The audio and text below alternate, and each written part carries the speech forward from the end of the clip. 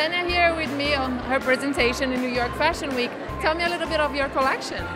So this collection, it was inspired by a trip I took to Amsterdam to the Keukenhof Gardens outside of the city.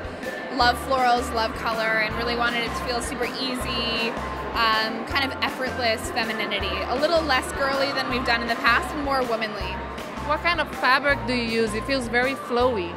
Yes, everything I wanted it to feel weightless. So we use a lot of wools, a lot of silks, linens that feel really light. I think this season is all about something that you just want to throw on and it doesn't feel too heavy. I feel this season everybody's talking a lot about sustainability. Yeah. What do you feel about your collection towards that? We produce a lot of our collection in New York, and fabrics, our sourcing, we always kind of consider the sustainability of the fabrics and cottons and making sure they're natural. So it's definitely something that we incorporated in the collection.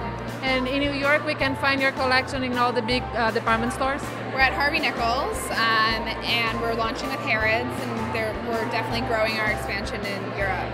Perfect. Thank you very much, and good luck with the baby. Thank you very much.